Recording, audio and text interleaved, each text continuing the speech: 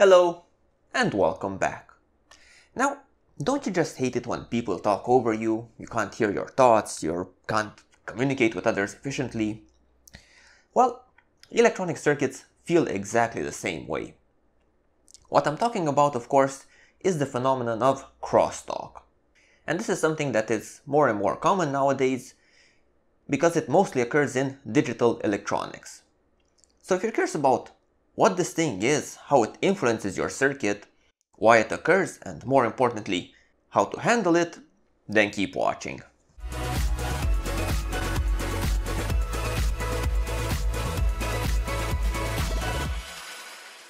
So, first of all, let's talk about digital circuits and digital communication in particular. I mean, usually it's zeros and ones, but these logical states correspond to some clearly defined voltages. Let me show you a document I found. So this is a nice document made by Texas Instruments, and among other things, it has this very nice diagram of the voltages corresponding to the various common digital protocols.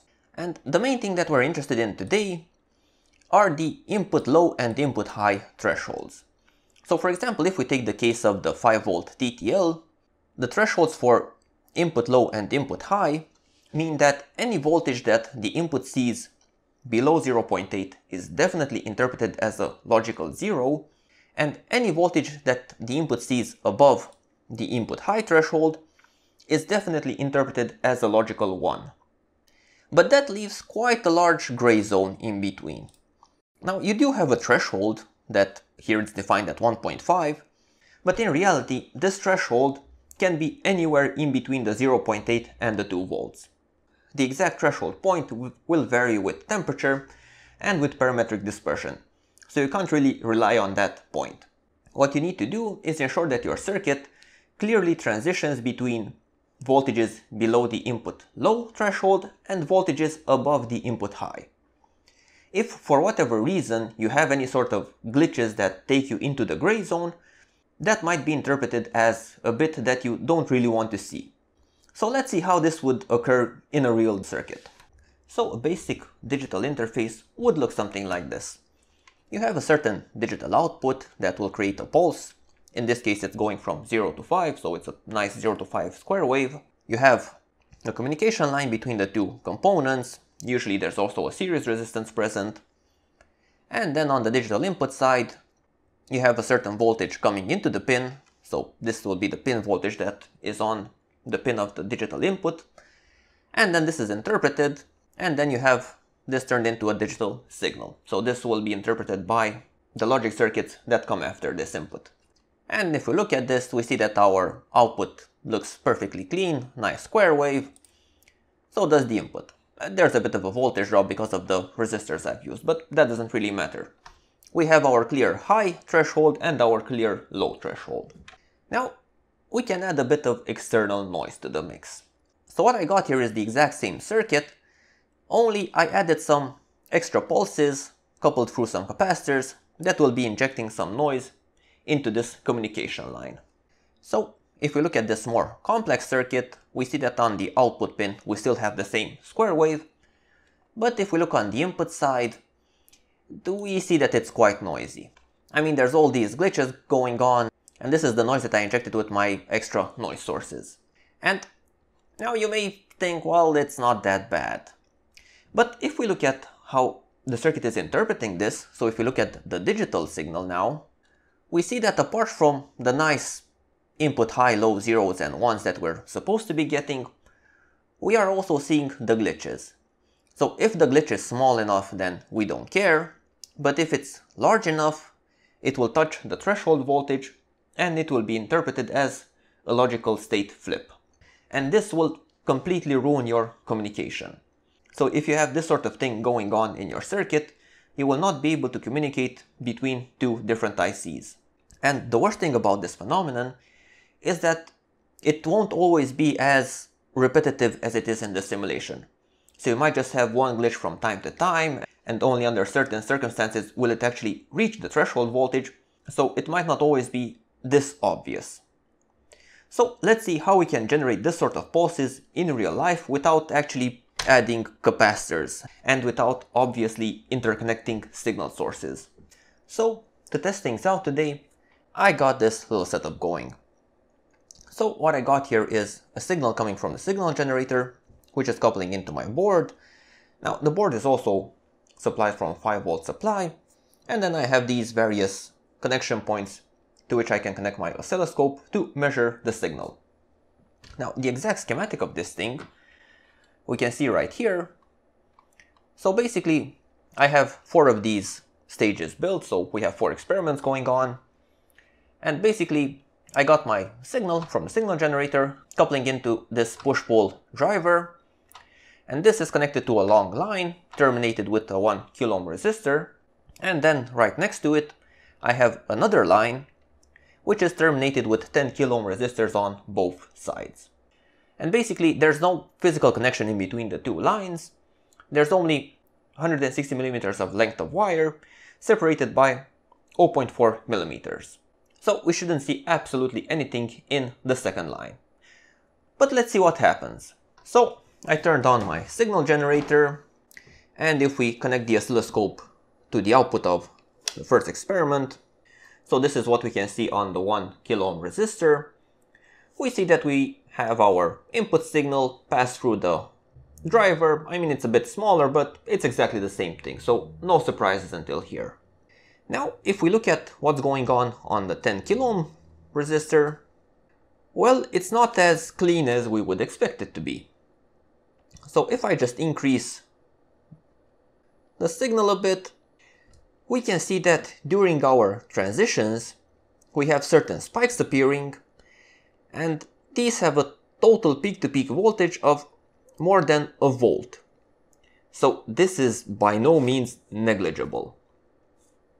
So what's going on? Why is this thing happening even though there's no connection between the two lines? So to understand what's going on, we need to look at the actual physical implementation of the two adjacent traces. So any copper trace on a PCB will have a certain thickness, and it will have a certain length, and two traces that are close by have a certain distance in between them. Now we don't really care about how wide the trace is. We're only interested in these 3 dimensions because these basically show us that the trace has a certain surface area to the side, and since the two surfaces are separated by a certain distance, basically we have a parallel plate capacitor. So part of the signal is coupling through electrical fields through the capacitance in between the two traces. Now we also have another phenomenon going on. So if we look at our traces in a different way, we have our signal source which is driving a current through the trace which terminates through a resistive load and then back through the ground, and our other trace is also a loop which has only 2 resistors connected in between, but these 2 loops are quite in close proximity. So being loops of wire, they have a certain inductance, and being close to each other, they have a coupled magnetic field. So basically when one of the loops is generating a magnetic field, the other one is receiving it. Or in other words, we have a very crude transformer built. So some of the signal will couple through magnetic fields. And basically this is how crosstalk works. If you have high impedance traces, like we have in our case, so we have quite large resistors, most of the coupling is happening through electric fields, through capacitive coupling. On the other hand, if we would have much lower impedance traces, so traces with higher currents, then most of the coupling would happen through magnetic fields. Now in reality, both of these happen at the same time. It's just that, depending on the system, one is more predominant than the other. So to fix this issue, we need to act on the 2 coupling methods. So we need to look at what can be done for these types of couplings to not be as efficient. Well, the first thing that we could try is act on our aggressor signal. So the signal coming from our driver that is going to our first load. Now, as we've seen, the coupled signal only occurs during our transitions, and since this is a capacitive and magnetic coupling phenomenon, the higher the frequency, the better the coupling will be. Or in other words, the sharper our turn on and turn off happens in our aggressor signal, the more of the signal we will be seeing on our second trace. So if I were to act on the slope of my first signal, say increase its rise and fall time, we can already see that our induced signal is much smaller. So we went from a 1 point something volt signal to an 880 millivolt peak-to-peak signal. Now this can be achieved through multiple methods. So maybe your driver has some sort of settings, or you add some series resistors or something, but in most cases you should be able to increase the transition time of your signal without affecting the signal quality. So what else can be done? Well, knowing as this is mostly an electric field coupled phenomenon, at least on my board, one of the things that we could try to do is increase the capacitance on our second line. So we can do this by adding capacitors, or in a much simpler way, adding a ground plane beneath the lines. So the difference between my first and second experiment can be best seen if we look at the actual layout of the board. So the first pair of lines that we looked at had a cutout in the ground on the other side. So this is a 2-layer board, and I simply made this cutout. Now for my second pair of lines, the length is exactly the same, the distance between the traces is exactly the same, but there is the ground plane beneath it. And basically, we can go from the 1.1 volts that we have without a ground plane to just over 400 millivolts. So basically what we've built here is the capacitive divider. One of the capacitors being the capacitance in between the traces, the other being between the trace and the ground. So especially if you're working on a multi-layer board, so 4 layers, 6 or and so on, it's a very good practice to have a ground layer right beneath your signal layer. And this will help quite a lot with your crosstalk problem. And also this will help with the magnetic coupling, since the ground plane beneath also acts like an extra turn which will be absorbing part of the magnetic fields. Now, of course, another thing that can be done is increasing the distance in between the traces. So if the distance is increased, you will have both smaller capacitance in between the traces because of the larger distance, and you will have a weaker magnetic coupling, again because the two inductors are more spread apart. So on my third experiment, I have both the ground plane beneath, and I also increased the distance in between the traces from 0.4 millimeters up to 1.4 millimeters. And in this case, we can see that the induced voltage is starting to become smaller and smaller, so now we're only just under 100 millivolts of peak-to-peak signal, so it's getting better and better. But having this sort of distance in between traces is not always practical, and anyway it looks quite weird to have a large gap in between two traces. So the final thing that I want to show you is what happens if you fill in the gap.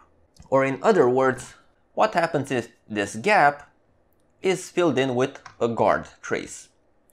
And by guard trace I mean an extra trace which goes in parallel with the two lines and which is connected to ground at both ends. Basically this will give your aggressor trace something to couple to capacitively, so it can no longer couple to the victim trace, and also we have another extra trace which will absorb part of the magnetic fields. And if we look at what's going on this trace, well, now we're down to just under 50 millivolts. So again, the distance of the two traces that we're analyzing is the same as before, so there's 1.4 millimeters in between them, but this gap is filled in with our guard trace. So all in all, if you have this sort of crosstalk problem, either on a PCB or maybe in a wire harness, you could try one of these methods to reduce it. So first of all, if it's possible, act on the signal shape, so try to reduce the slopes. Adding a ground plane will always help with any sort of board, trying to increase the distance between the traces, and finally adding a guard trace in between them.